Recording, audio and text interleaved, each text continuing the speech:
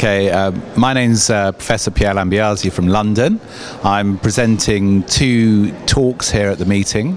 The first is about Brugada syndrome and catecholaminergic polymorphic VT, how we make the diagnosis and how we manage the risk to identify patients most likely to benefit from an ICD to prevent sudden cardiac death. It's quite a contentious area, and I described the condition and then the different approaches we can take to identify the high-risk patient. The second talk was about cardiac defibrillators and how to choose the right type of defibrillator for our patients, using either leads in the heart or to use a subcutaneous ICD system which avoids putting leads in the heart to minimize the risk of complications for the patients going forward.